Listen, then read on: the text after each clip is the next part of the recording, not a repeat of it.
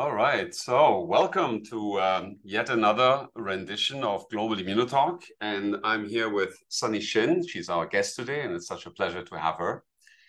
But before I introduce Sunny, though, I have a brief announcement. So this is my last time as host for Global IMMUNOTALKs, and I have to say, it was truly a great pleasure and a privilege to work on Global IMMUNOTALKs.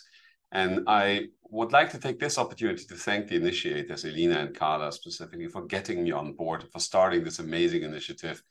It's been a joyride, and I've been super happy to have been part of the team.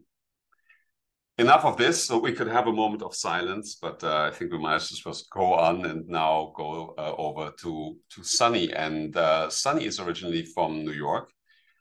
She received her bachelor from the MIT, where she worked with Hidde Ploeg. And then in 2004, she graduated at Stanford, where she did her PhD with Chen. And then she did her postdoc with Craig Roy at Yale. And she was recruited to the Department of Microbiology at the University of Pennsylvania Perelman School of Medicine as an assistant professor in 2011. And big news is Sunny was promoted to full professor this year. Congratulations. And Sunny is also the vice chair of diversity and inclusion. Now, Sunny Shin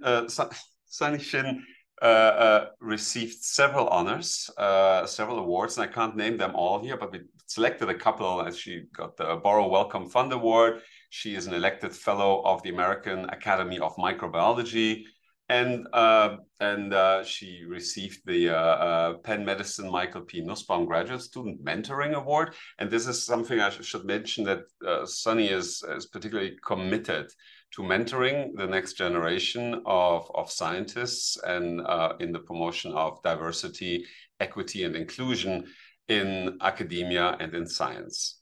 Now, about her research, I mean, she'll talk about it much more eloquently and interestingly than I could possibly do it, but it really focuses on innate immune defense against bacterial pathogens, but also interestingly in turn on how pathogens, on the mechanisms of pathogens, how they evade host immunity and how they cause disease. Now, Sunny, as you know, one of the things we do here at Global IMMUNOTALKs, we ask a question, a more generic question about something. And in this case, I'd like to ask you, what is your mentorship style? And was it always like that, or did it evolve over time? Yeah, so thank you, Burkhard. So I just want to first thank you for that great introduction, and congratulations to you on finishing your 2-year stint as a co-host of Global IMMUNOTALKs. I'm really honored to be your last person that you're hosting.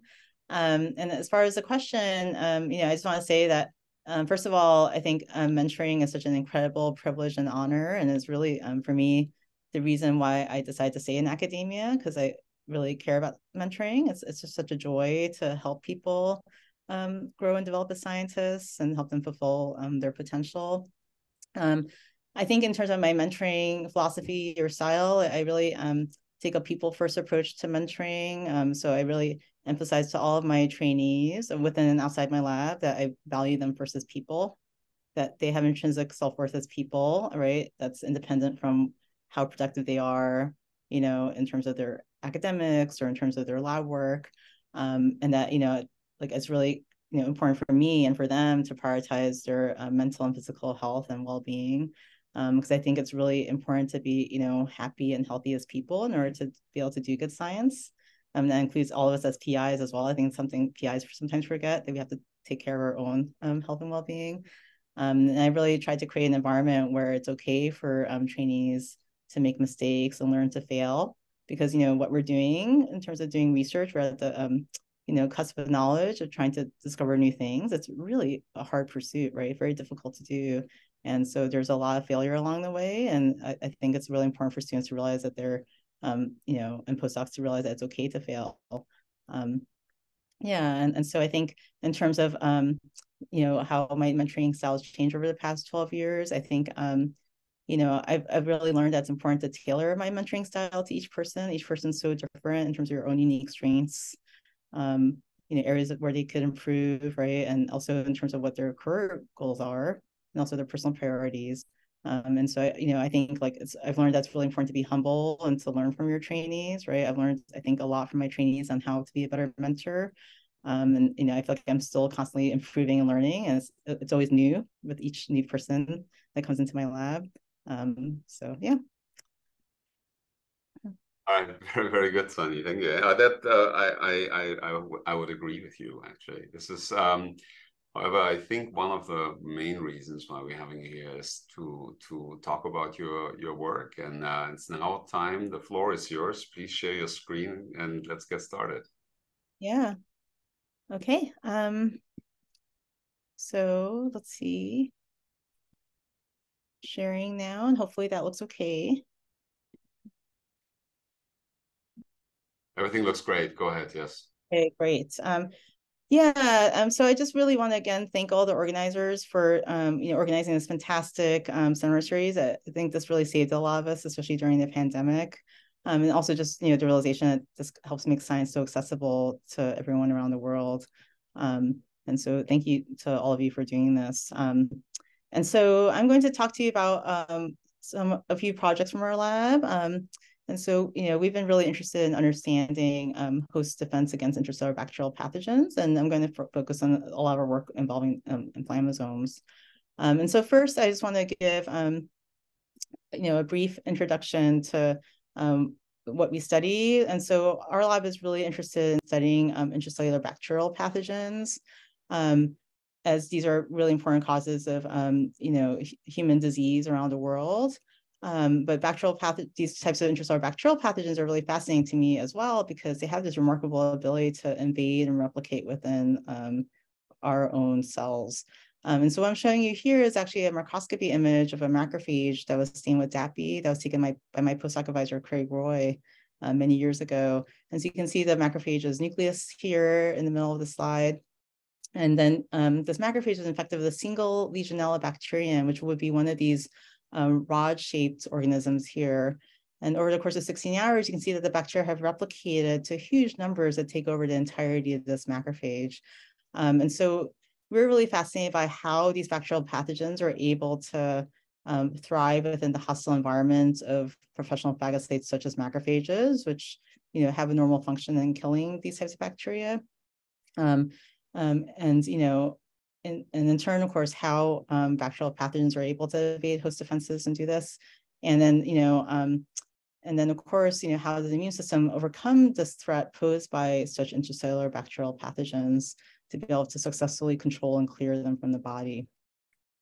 And so over the several past years, we've expanded our studies to work on a variety of bacterial pathogens.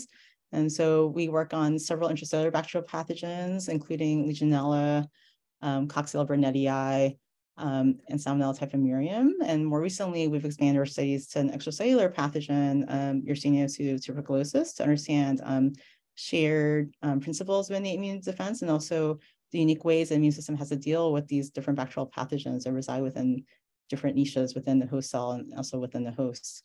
And we also do a lot of work in mouse models of infection, but we've also expanded over the past several years to look at human models to study evolutionary differences in how the immune system is able to respond to bacterial pathogens in both mice and humans. And so for today's talk, I'm going to talk about two brief stories. And so the first story is understanding how the immune system is able to overcome the ability of bacteria to inhibit host protein synthesis to ensure a robust immune response during pulmonary bacterial infection. And the second story will delve into one of the stories in our lab about how differences in how mouse and humans use inflammasomes to respond to infection. And so for the first story, we've had a long-standing interest in how an effective immune response is generated against respiratory bacterial pathogens. And so it's not a surprise to any of us in this audience, as we've been living through an ongoing global pandemic with an airborne pathogen, that there are, we now realize that there's many microbes in the air, and in general, it's been estimated about 1 million microbes per cubic meter of air, with about 1,000 microbes that you inhale into the lung with every breath that you take. what's really remarkable to me is that the human lungs is one of the largest mucosal surfaces open to the outside world, with the surface area of human lungs being approximately the size of a tennis court, with about 1,500 miles of airway within them. And that's quite remarkable. But then when you think about it, there's actually a relative paucity of innate immune cells present within the lung.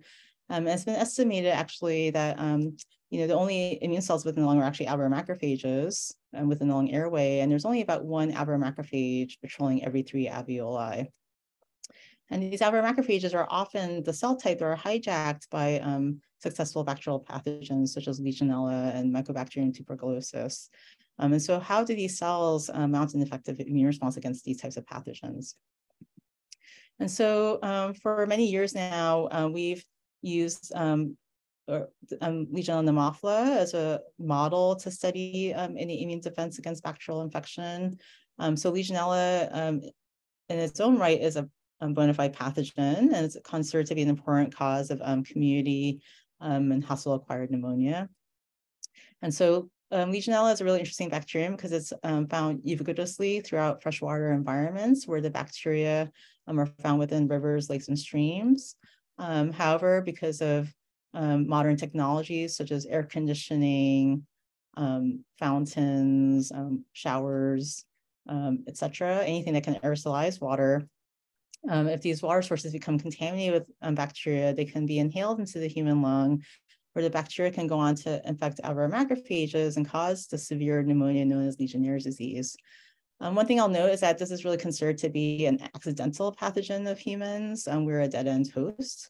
And the reason why is because Legionella hasn't evolved to evade mammalian innate or adaptive immune defenses. And so most healthy individuals, when they come into contact with Legionella, are able to successfully control infection. And it's really the elderly and immunocompromised that have difficulty in controlling infection. And so we think of Legionella as an example of an environmental bacterium that many of us probably come into contact with, and maybe on a daily basis. And so it's a pathogen where our immune system does a pretty good job of controlling it. And so we think of it as a nice system to dissect components of the innate immune system involved in successful clearance of such environmental pathogens. And so in order to cause disease, Legionella, like many bacterial pathogens, utilizes a specialized secretion system. In the case of Legionella, it uses a type 4 secretion system, which acts as a molecular syringe to allow Legionella to inject over 300 bacterial effector proteins into the cytosol of macrophages. And these effector proteins allow Legionella to avoid endolysosomal fusion, where the bacteria normally get killed, and instead allow the Legionella-containing vacuole to hijack ER-derived membranes in order to remodel this compartment in ER-derived organelle, where the bacteria can replicate for about 16 to 24 hours before the bacteria egress from the cell and go on to infect neighboring cells. And so this type 4 secretion system is essential for Legionella to cause disease, but it's also its Achilles heel, because it does make Legionella vulnerable to sensing by a wide variety of cytosolic immune sensors. And so these include members of the NOD receptor family, including NOD1 and 2, which sense bacterial peptidoglycan, various nucleic acid sensors such as CGAS, STING, RIGA, and NDA5, which sense DNA as well as RNA.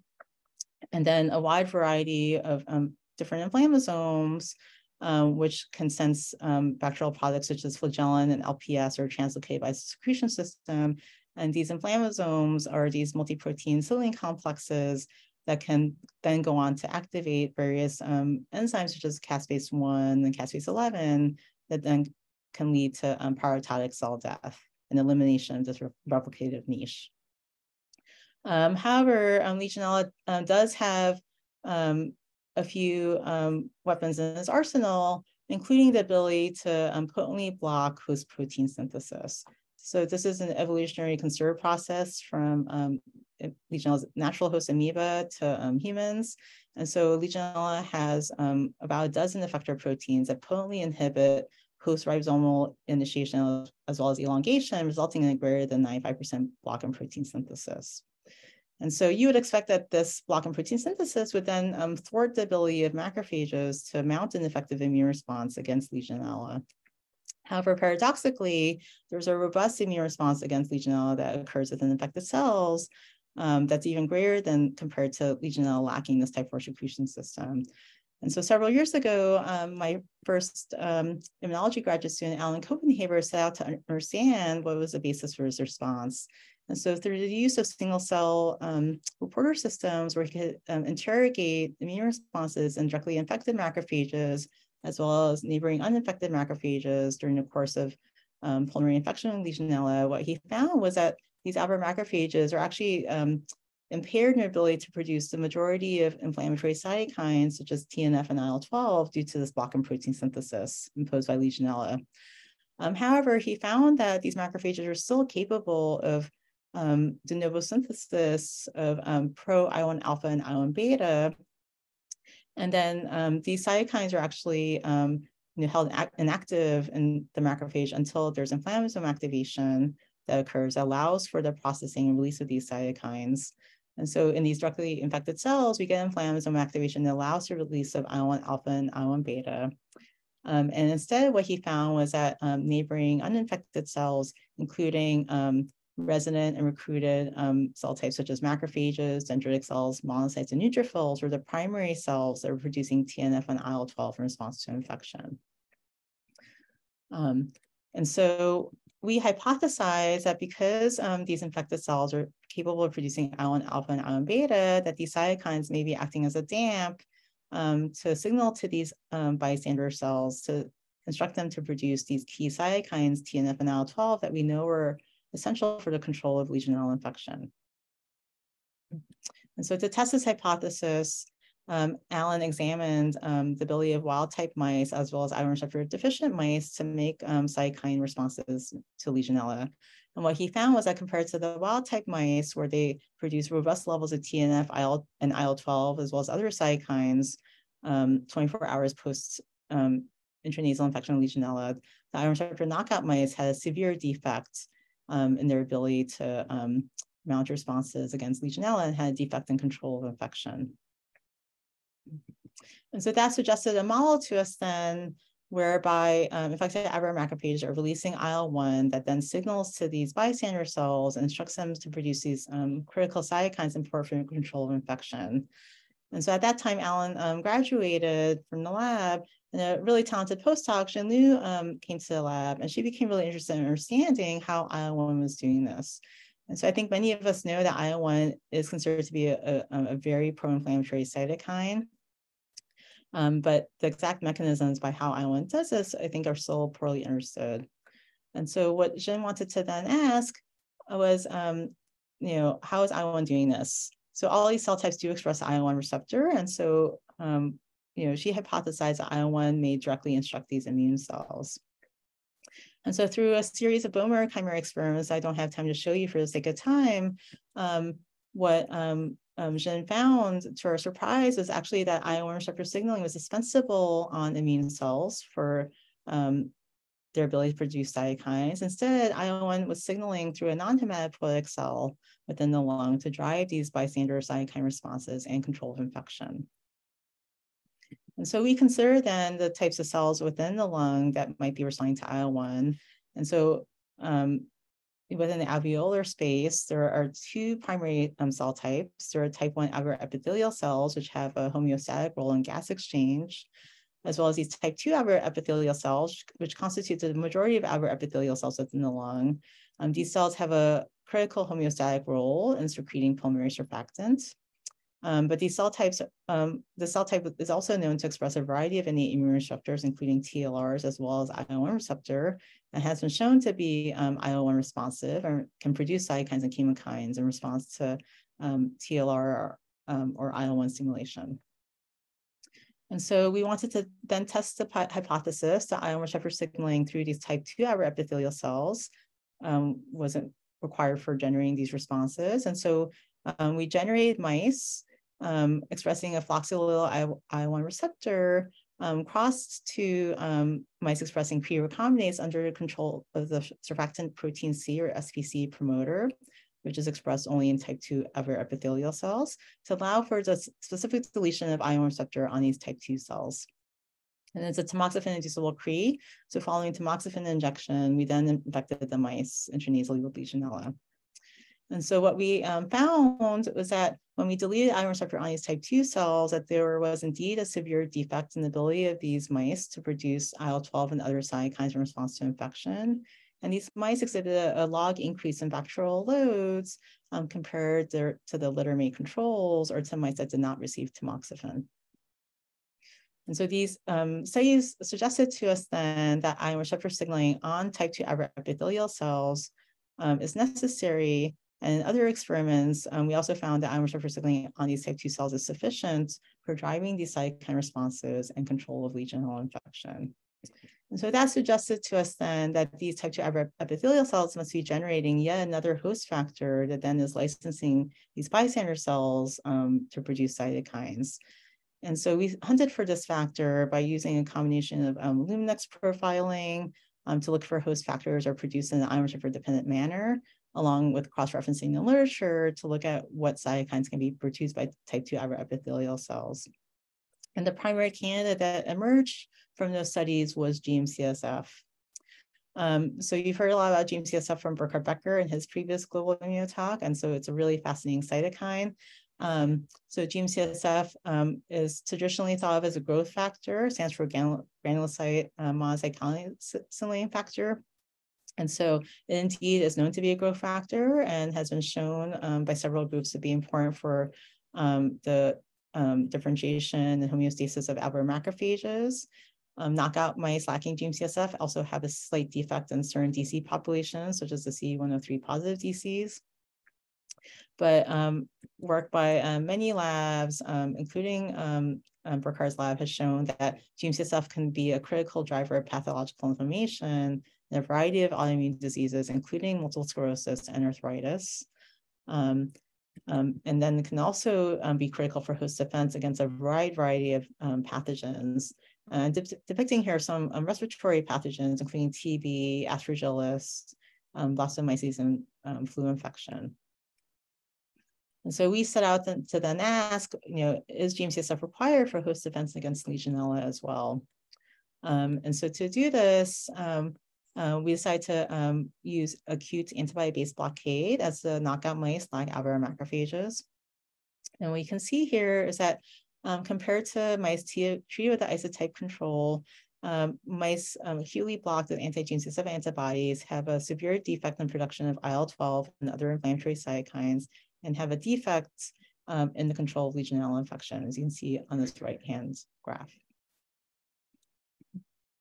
And so through those studies, as well as other studies, we've shown that non-hematopoietic cells, likely the alveolar epithelium, in response to IL-1 are producing GM-CSF, and that we believe that GM-CSF is this licensing factor that's telling these cells to produce these inflammatory cytokines.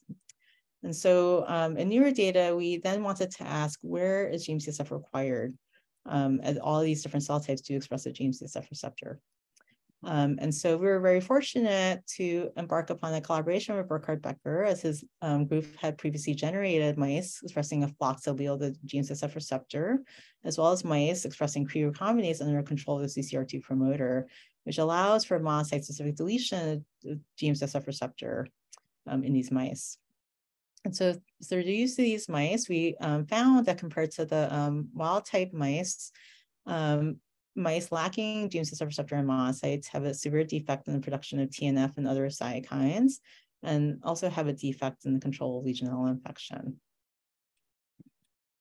And so those data then suggest to us that GM-CSF receptor signaling, specifically on monocytes, is critical for the control of Legionella infection and the ability of these cells to produce cytokines. And I should just mention that we have additional data where we've crossed those mice onto different CRE drivers, and we don't see a critical role for GM-CSF receptor signaling in other cell types, other myeloid cell types, in control of Legionella infection.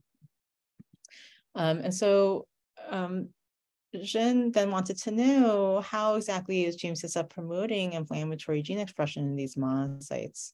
And so gene CSF signals through its receptor to activate the kinase JAK2, which can go on to phosphorylate the transcription factor STAT5 that can then go into the nucleus to drive gene expression.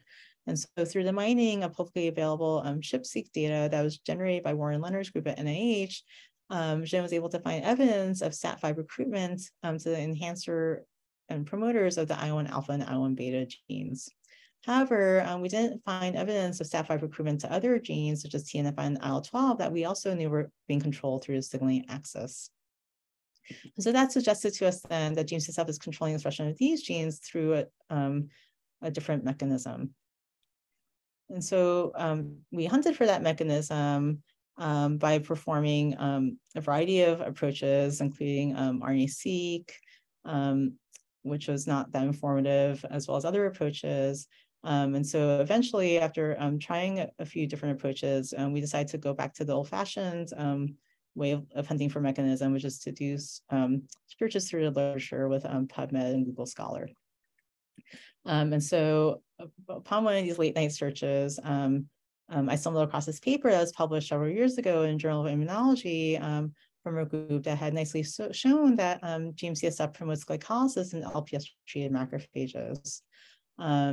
And so this paper caught our eye because we know now from the seminal work from many groups that a metabolic switch towards oral glycolysis actually is critical for TLR-dependent cytokine production in myeloid cells. And so we know that TLR signaling itself can lead to an increase in glycolysis. And it's been shown through work from O'Neill's group that this leads to HIF1 alpha stabilization to promote IL-1 transcription. From Ed Pierce's group, it's been shown that byproducts of glycolysis can lead to fatty acid synthesis to lead to ER and Golgi expansion to accommodate the increase in secretory protein load in myeloid cells. And the more recent work from Ike Latz's group has shown that glycolysis is critical for histone acetylation to support TLR-mediated gene expression. And so we hypothesized that perhaps gene CSF is then working in concert with TLR signaling to promote increased glycolysis in myeloid cells to allow for increased cytokine expression. And so Shin tested this hypothesis by examining glycolysis in monocytes ex vivo that were treated with Legionella and treated with either PBS or recombinant gene CSF. And so she analyzed these cells using a seahorse machine, which allows us to measure the extracellular acidification rate of these cells in real time as glycolysis leads to acidification of the media. And so you can see here that in black, that in PBS-treated monocytes, you see a basal increase in glycolysis due to TLR-dependent signaling, and that when we treat these cells with recombinant gene CSF, we see this dramatic increase in glycolysis. Shin then wanted to ask whether glycolysis is indeed required for this gene CSF enhanced cytokine production. And so what she did then is to take these monocytes and put them into glucose-containing media, which allows glycolysis to proceed, or glucose-free media, where they have exposure to galactose instead as a carbon source, which effectively shuts off glycolysis. And so you can see here in the black bars that when the cells are treated with gene CSF, you can see this nice increase in the production of IL-12 as well as other cytokines. And you can see this increase both at the transcriptional level as well as at the protein level. However, when these cells are swapped out into glucose-free media containing galactose, you can see that there's blunting of this response, suggesting then that glycolysis is required for this enhanced response in monocytes. In newer data, we wanted to ask whether this is indeed the case in vivo during pulmonary infection. And so Shin produced mice expressing a conditional allele of LDHA, or lactate dehydrogenase, which controls the terminal step in glycolysis, and crossed them to CCR2 Cree mice to generate mice lacking LDHA in monocytes. And you can see here that these mice have a severe defect in cytokine production, and they also have a defect in control of Legionella infection. And so those data then suggest to us that one of the things that gene CSF is doing is to license these monocytes to produce these inflammatory cytokines, in part by reprogramming them to undergo increased glycolysis to help support the ability of these cells to produce these inflammatory cytokines.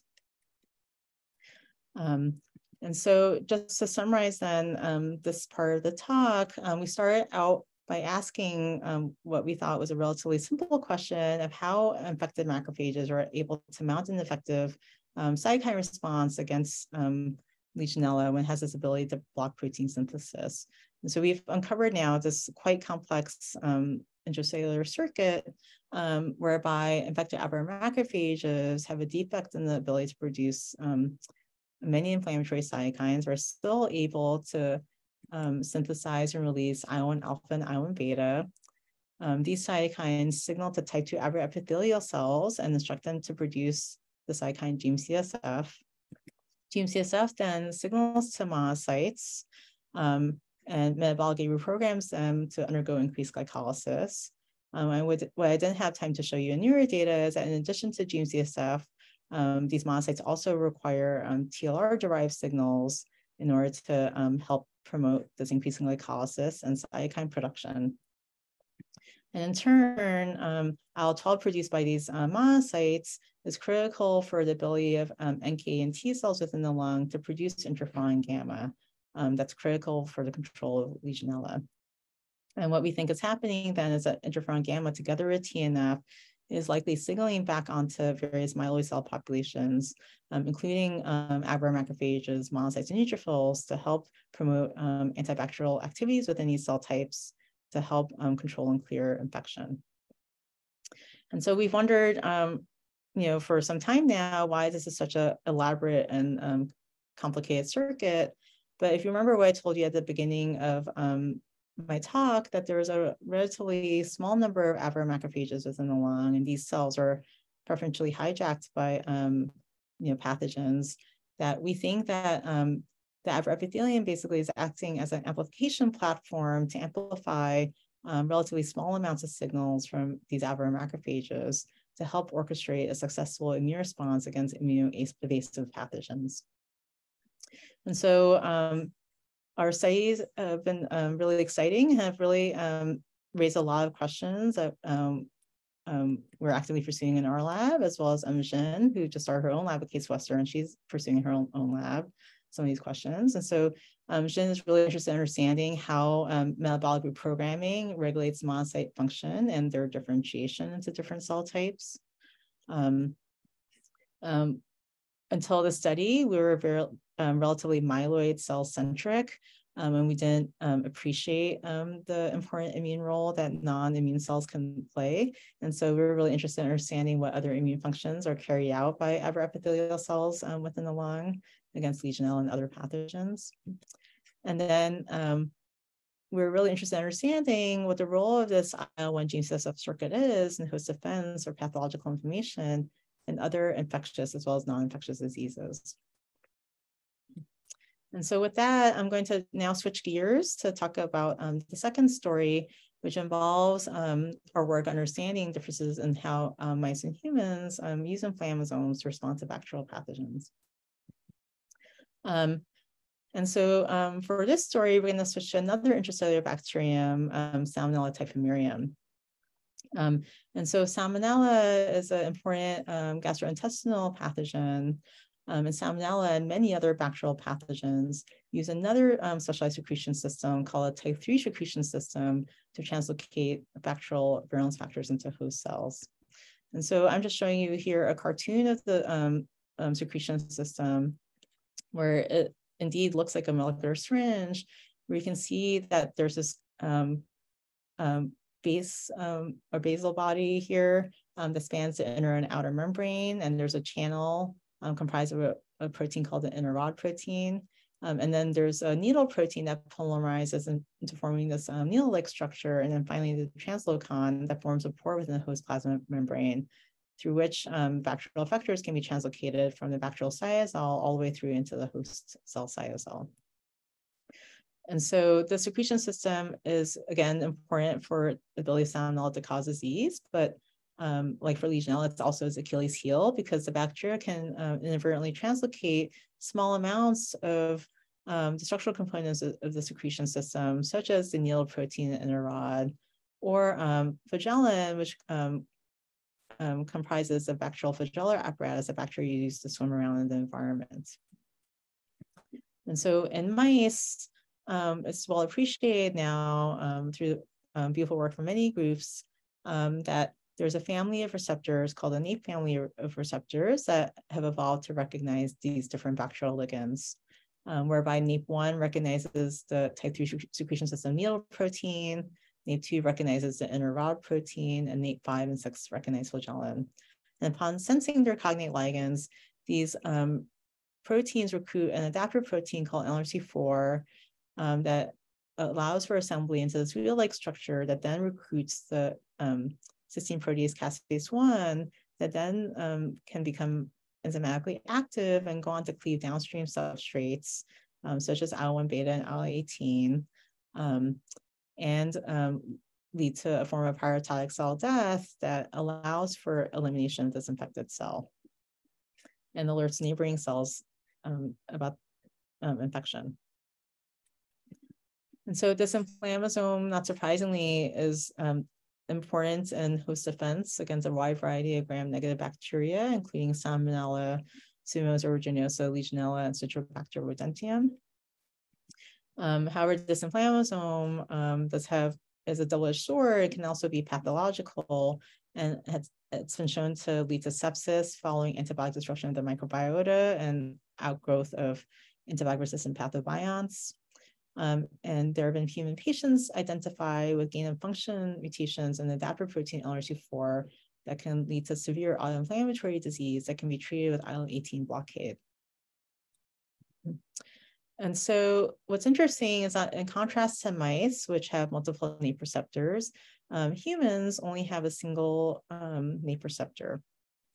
And so the function of this NAPE receptor was poorly understood for several years until studies published by Feng Xiao's group about a decade ago show that human NAPE has the ability to recognize the needle protein from the type 3 secretion system, suggesting that human NAPE was a functional ortholog of mouse NAPE1, and that humans perhaps had lost the ability to recognize these other proteins. And so we decided to revisit the role of what NAPE was doing several years ago when we had some interesting preliminary data in our lab suggesting that human macrophages actually mount inflammatory responses to bacteria like Legionella in a flagellin-dependent manner. And while we were doing those studies, Denise Monak's lab came to similar findings, and they published this lovely paper in the Journal of Immunology several years ago, showing that human NAPE, in addition to recognizing needle protein, can also recognize bacterial flagellin. And so at that time, a really talented graduate student, Valeria Reyes-Ruiz, came to the lab, and she became really interested in understanding what the role of human NAPE was and whether it can recognize other proteins, such as the inner rod protein, which is known to be recognized by mouse NAPE2. And so through many studies that I'm summarizing just for sake of time, Valeria was able to find was that human NAPE has evolved to be a promiscuous receptor and recognize these three unrelated but quite distinct bacterial ligands, which was a really fascinating surprise for us. And at that time, Valeria, together with two other graduate students that came to the lab, Nawar Nasir and Marissa Egan, then became interested in understanding what the functional consequences were of human NAPE recognition during Salmonella infection. And so Valeria generated CRISPR-Cas9 knockouts of NAPE as well as LRC4 and THP1 cells. And through the use of these cell lines, what the graduate students were able to find was that compared to wild type THP1 cells in black, the NAPE knockout cells had a defect in inflammatory responses to Salmonella infection. However, what you can appreciate is that there's still considerable IL-1 release from the NAPE knockouts. It's much higher than Salmonella lacking its SPY1 type 3 secretion system here. suggesting then that there are inflammatory responses to salmonella that are being mounted or NAPE independent. And so through a variety of experiments, what they were able to show then that in addition to the NAPE LRP4 inflammasome, that the LRP3 inflammasome was also important for these responses to salmonella. They became interested then in understanding whether these inflammasomes participate in the inhibition of salmonella replication within human macrophages. And so to do this, they examined replication of salmonella over the course of 24 hours within these macrophages. And so what Marissa found, one of the graduate students, is that in wild-type macrophages, you see that salmonella can achieve about 20 to 30-fold growth over the course of 24 hours. However, as you start knocking out or inhibiting these inflammasomes, either by using the NAPE knockouts in these pink triangles or by inhibiting the LRP3 inflammasome with the pharmacological inhibitor MCC950, you can see that we achieve about 40-fold growth of salmonella within these cells. And that if we inhibit both the NAPE and LRP3 inflammasomes and these teal triangles here, you can see that we're achieving about 60-fold growth of salmonella in these macrophages over the course of 24 hours. And so we also examined this by fluorescence microscopy using GFP expressing salmonella. You can see here that in contrast to the wild type cells where we have relatively minimal replication of salmonella 6 hours post-infection, you can see in the NAPE knockout cells treated with the LRP3 inhibitor MCC950 that we're getting robust replication of salmonella within these cells and returning them into these little salmonella factories. And so Marissa quantitated this data, and you can see here that compared to the wild type cells, in black here, where we have about an average of 5 bacteria per cell at 6 hours post-infection. And the NAPE knockouts treated with the LRP3 inhibitor MCC950 were achieving as much as 40 bacteria per cell over the course of 6 hours. So really massive replication of salmonella within these cells. And so subsequently, Marissa became really interested in understanding what downstream inflammasome mediators actually are involved in restricting salmonella replication. And so she decided to look at the downstream mediators, gastromin D and NINJ1. And so just to remind some of you, these inflammatory casases, casase 1 as well as 4 and 5, can cleave this protein gastromin D, liberating its N-terminus, which then can go on to form a pore within the plasma membrane that allows for release of IL-1 cytokines. There's then another protein called NINJ1, which acts as a terminal executioner of cell death and leads to parototic death of these cells. And so Marissa decided to test the roles of gastromin D and NINJ1 in control of salmonella infection. And so what she did was to take wild type cells or gastromin D knockout cells and measure inflammatory responses. And you can see here that compared to the wild type cells in this gray bar, the gastromin D knockouts here have a severe defect in cell death as well as IL-1 cytokine release during salmonella infection. And compared to the wild type cells, you can see the gastromin D knockouts have increased replication of salmonella over the course of 6 hours. And she found similar results for the NINJ1 knockout cells. And so these data then suggested to us that both gastromin D and NINJ1 are contributing to the restriction of salmonella replication. We then wanted to probe this replication a little bit further. For this, I want to tell you a little bit about how salmonella replicates within human intestinal epithelial cells. And so what was shown by Lead-Noller several years ago in a seminal paper is that in intestinal epithelial cells, salmonella can replicate within a salmonella-containing vacuole, and this was thought to be the dogma in the field for a long time. The salmonella replicates within these vacuolar compartments. But Lead-Noller showed that in these intestinal epithelial cells, a subset of these salmonella can escape the vacuole and hyperreplicate within the cytosol. And so when we were looking at our images of macrophages, such as caspase-1 knockout macrophages infected with salmonella, you saw this massive hyperreplication of salmonella within these cells, and it really resembled some of the images we were seeing from Lee Miller's group. And so we then wanted to interrogate, whether salmonella is replicating within salmonella-containing vacuoles, or whether it could be replicating within the cytosol of human macrophages, and whether these inflammasomes were playing a role in restricting one or both of these subcellular populations of salmonella. And so to assess this, we obtain these reporter constructs in which salmonella is expressing GFP under control of the UHP promoter, which is responsive to the host metabolite glucose 6-phosphate only within the host cell cytosol. And these bacteria also are expressing the fluorescent protein M-cherry constitutively. And so if salmonella is found within a vacuolar compartment, it will only express M-cherry, not GFP. But if salmonella is found within damaged vacuoles or within the cytosol where it has access to host glucose 6-phosphate, it will turn on GFP. And so what Marissa then did was to infect macrophages with these reporter strains. And what you can see here in the wild type macrophages, we can see that there's salmonella that are expressing M-cherry and not GFP.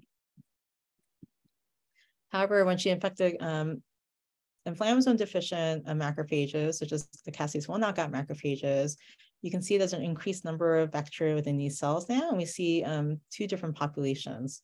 We see cells where they only express M-cherry and not GFP, but then we also see cells, what we like to call jackpot cells, where we see this hyperreplication of salmonella, and you can see that the salmonella are GFP positive, suggesting that they're within the cytosol of these macrophages.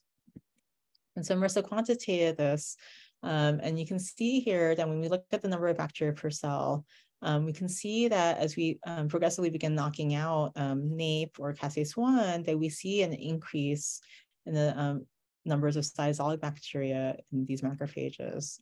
And we do also see an increase in the numbers of vacuolar bacteria, so suggesting that these inflammasomes are restricting cell replication both within the vacuole and the cytosol, but that the primary function of these inflammasomes is really to limit this hyperreplication of salmonella within the cytosol.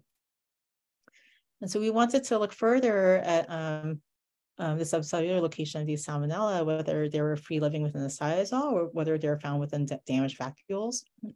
And so to do this, we collaborated with the electron microscopy core here to perform electron microscopy of infected macrophages. And so you can see here in these mild type macrophages, you can see these salmonella, they're colored in green. And we can see this nice intact salmonella containing vacuolar membrane around these bacteria. In contrast, in the caspase-1 knockout macrophages, you can see there are considerably more bacteria.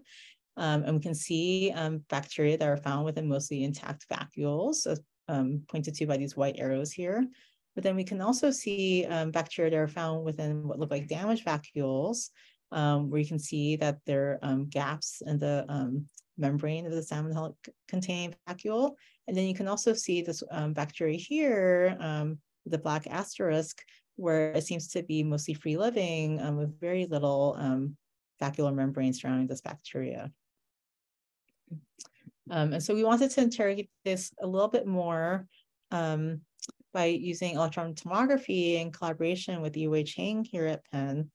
And so we took slices of cells, and we can see here in this movie is that these vacuoles are truly look like they're damaged. And this is showing you a still image from the movie where you can see that there's some vacuolar membrane surrounding this bacteria. We can see places where there's absolutely no membrane at all, and that these vacuoles are truly ruptured and allowing the bacteria to gain access to the cytosol. And so what we think is happening then is in the wild type setting, Salmonella infects these macrophages, and upon infection, you're getting activation of both the Innate and LRP3 inflammasomes, and that these responses really are helping to keep the Salmonella in check, and so that they replicate primarily within the vacuole and not within the cytosol. However, in conditions where there's a lack of inflammasome activation, what we're seeing is that we're seeing increased replication of the Salmonella, both within these Salmonella-containing vacuoles, but then also Salmonella found within these damaged vacuoles, and then hyperreplication of Salmonella within the cytosol compartment of these cells. And so then to take a step back, what I've told you today is that unlike mice, which have multiple Innate receptors that are specialized to each recognize a single bacterial ligand, humans use a single Innate to detect multiple bacterial ligands that aid in the restriction of Salmonella infection within these cells. And what's really interesting to think about from an evolutionary point of view is that most mammals actually, in addition to humans, possess a single Innate, and that it really is only in rodents where they have evolved to have multiple Innate receptors as a result of gene duplication events. And so we would propose a hypothesis that in rodents, in rats and mice, that there is some type of pathogen-imposed selective pressure on these animals to evolve these multiple Innates that have become specialist receptors that have each evolved to be really excellent at recognizing a single bacterial ligand, whereas a single Innate in humans and other animals is a generalist Innate that has evolved to promiscuously recognize these different ligands derived from the type 3 secretion system and flagellar apparatus. In addition, one thing I just wanted to mention is that our other studies have suggested there are interesting and distinct cell type specific roles for this Innate inflammasome and controlling Salmonella infection in mice versus humans. And so there's been really beautiful work from Wolf Dietrich-Hart's lab, as well as Isabella Rauch and Russell Vance, showing that in mice, the Innate LRP4 inflammasome is both necessary and sufficient in intestinal epithelial cells for the control of Salmonella infection, and indeed is dispensable in immune cells, including in macrophages. And a more recent paper that we published last year in collaboration with Isabella Rauch, and she's co-senior author with me on this paper, has shown that in human intestinal epithelial cells, actually, that the Innate LRP4 inflammasome is not really expressed and doesn't seem to be functional in these cells. And instead, our data suggesting that it really is macrophages and other immune cells where the Innate LRP4 inflammasome seems to be critical for detecting bacterial pathogens. And so I think that has really interesting implications for understanding Salmonella pathogenesis in these different species. And just to give an example, we know that Salmonella typhimurium in humans is a self-limiting gastroenteritis, whereas in mice it can cause systemic typhoid-like disease. And so, it's interesting to speculate that perhaps these evolutionary differences in where these inflammasomes are expressed in different cell types and how they function may contribute to these differences in disease pathogenesis. And so finally, we think that this research has really opened up a lot of interesting questions that we're interested in answering. For example, we're still interested in understanding how human Innate broadly recognizes multiple bacterial ligands while the mouse names are so specific. Is there an evolutionary trade-off to having a generalist versus specialist Innate? How does inflammasome activation restrict intracellular cell replication within the cytosol of macrophages? And in turn, our data is suggesting that Salmonella is actually really happy to replicate in the cytosol of human macrophages, despite human macrophages having many other innate immune defenses. And so we're really interested in understanding how Salmonella is able to do this and have this cytosolic lifestyle within these cells. And so with that, I just want to acknowledge, all the work. So as I mentioned, for the first half of the talk, it was initiated by this really talented graduate student, Alan Copenhaver, who's now a principal scientist at Takeda, and was continued by Jin Liu, a talented postdoc who just started her own lab at Case Western this past summer. And then the work on human nape was initiated by Valeria Reyes-Ruiz, who's now a postdoc at Vanderbilt with Eric Scar, and then was continued by Marisa Egan and Nawar Nasir, who both recently graduated as well. And Marisa is now a postdoc at CHOP, and Nawar is a project manager here at Penn. And we've been aided by many different generous collaborators, and I'd like to thank all of them and our funding, and thank all of you for taking the time to listen today.